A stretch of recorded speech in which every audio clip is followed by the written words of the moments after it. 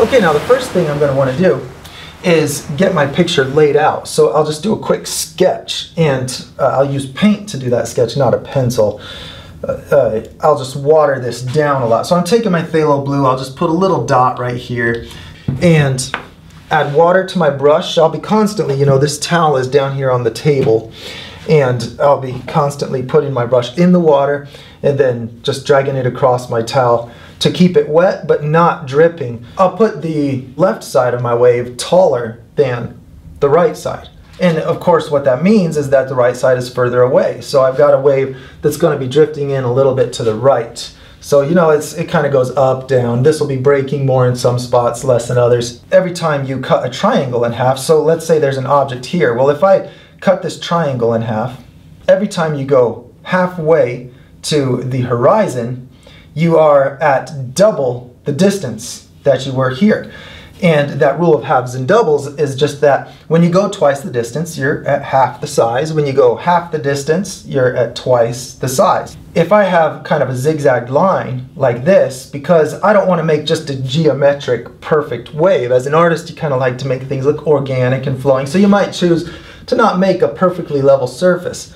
But I think one thing that is overlooked is just how much distance that change in height represents. See, this curve I made crosses all the way from the 80 to the 160, and that's suggesting that this point is an entire 80 feet closer than the high point. And so naturally that's going to make the perspective look weird in this picture. That wave is not going to look like it's rising out of that level-ish surface of water. The curves can be good, but very subtle. So for the most part, I'm just using level lines because this far out, a tiny bit of change represents a lot of distance. So ever so slightly, I raise the right side higher than the left side. But for the most part, this is a level line at the base of the wave. Now I'll come down here, and my stroke is like a smile shape. My pressure increases at the middle of the stroke. Here's one stroke, just like this. That's the shape that you want to be able to reproduce with every single stroke. That takes a lot of practice, but don't be discouraged, just be diligent. And know that with time, your hand gets very familiar with that motion. My next stroke, I'm going to try to rest right on top of one of the ends of this stroke. So right here, you can see it cutting right across the end of that. I don't want to make an X and crisscross it. The next one I'll put over here. And you can see that that one comes right across this point. It's kind of 80% dry, but there's a little bit of tacky paint on there. Sometimes you can just drag the somewhat dry brush across that, and it'll make the whole picture look softer by blending that little bit of wet surface that's still on there. Anytime I feel like the paint is drying and pulling and leaving texture that I don't want, I just gotta stop, wet my brush, and start again. It's just kind of an instinctive reaction as the artist to fight it. When the brush stops doing what you want it to do, you kind of manipulate the brush and turn it around. You got to stop. Stop, rinse the brush, start again. White, black, and blue mix at the base of this wave, just like I've been doing. It just has a lot more blue. Now I want to be careful to keep my line. It's okay right now if I don't have a nice smooth blend into all those little waves I've painted. I just want to keep my line so that I don't lose track of where my wave is. I'll keep doing this. See, this brush stroke is down and over. That's what I'm doing primarily. Here I'm just cleaning it out. Here, just wipe it on it down. Down and over, because that's the direction that my curves were. So in order to just keep the look of the wave curling to the right, I'm just putting my brush strokes in the same direction. So I'll take a little bit of this green and start mixing that with the white up at the top of this wave. So I have this nice turquoise color. And this is where I think it really helps to keep the brush strokes in that direction that the wave is curling. I'm keeping the angle of the brush square, you know, down and over without, I'm not swooping my wrist like this. So the line kind of changes width. It gets skinnier as I slide over to the right because the brush is turned more sideways. I'm going to do skinny strokes. I'm not doing that smile shape anymore. it really helps this seafoam to not look like the reflection, because the strokes are a different shape. If I do the same shape, it's just going to disappear into the reflection. So I'm just doing these horizontal little strokes, but being careful not to make the little smile shapes, because then it's just going to disappear into the reflection, and I won't have that feel of the foam breaking apart on top of the water being a separate layer. Now when foam breaks apart, it's similar to the water, where it pulls apart and leaves strands, skinnier strands in between. And the bubbles come up from the water, leaving kind of ovalish patches of water in between the foam. So you have these shapes that where the negative space leaves these ovals. And they're not just perfect ovals, you know, they just are these blobby shapes with skinny strands of foam separating them. But in perspective, it's all going to be flattened way out. And I can come back with that watercolor and add it in between. So right now, I'm really just making skinny horizontal lines. So I'll start with this left side of this wave curling over. And so I'm thinking I'm just going to put my white water, I'm going to move my brush in the way that I want it to look like the white water is coming over, because that might help me to just establish, maybe accidentally make shapes that actually look like water tumbling over. So that's a higher part. I'll keep it higher and maybe make it just curling over a little bit in here. I don't want to make it real level. I want higher and lower spots on this wave. So I'll put this paint right in here.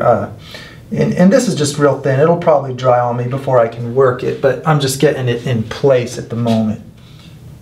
There's a cool thing that happens with waves when it curls, when it breaks enough, you'll see the inside of the top of the wave. So I'm going to paint that.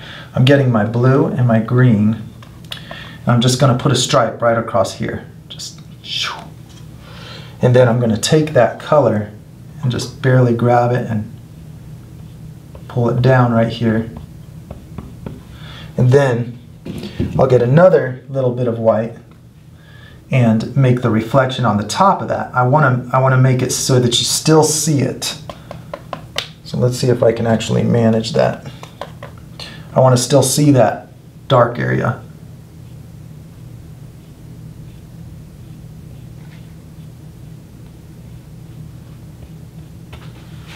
There. You see, so I have the reflection bending across the top, and then the dark area, and then it goes to the white water in here that's shining from underneath that big curl. So now I've put the base of the wave tumbling over, and then I'm going to put reflection of that souping out.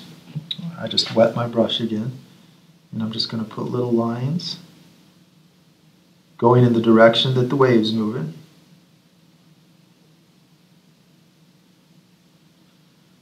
Just like that. And you can see that I leave a little strip of that green in there. Let's get a little bit more of that color.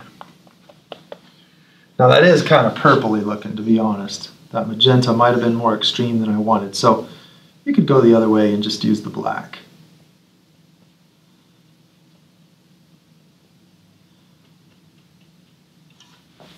A little kind of a zigzag shape like this. And where it's going along the face of the wave, I'll widen it out. It's getting stretched this way. So I'll make that part fatter. But notice that I left the vertical areas skinnier. Now if I make another little spot that's pointing to this, then it looks like it got pulled apart. And you can just memorize these shapes and reuse them over and over.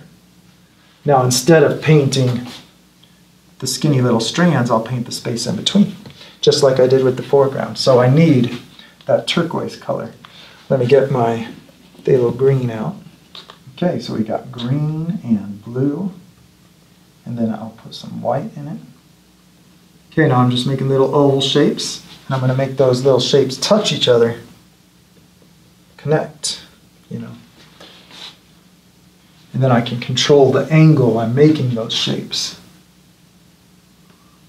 Make them go with the wave. All right, and then back to my darker colors as I get further down. So now I've mixed a darker turquoise that I'll put in here. I'm hoping that that color looks a little bit bolder as it dries in. All right, I'm really liking the way that looks. All right, now I got to fix that wave. And I'm going to redo a little bit of the bright white splatters, or just add bright white splatters. Better get that dark turquoise color that I had on there. I'm going to do this wave too. Same technique as before, just putting more of that light color on here. Just add a little bit of bright color in the middle there. Just kind of a final highlight. I keep saying this is the last part. It's fun. It's never finished, is it? I want to make this more exciting in here. Like, it's really splashing. It just kind of looks like, you know, a piece of jelly that's just flopping over to me right now.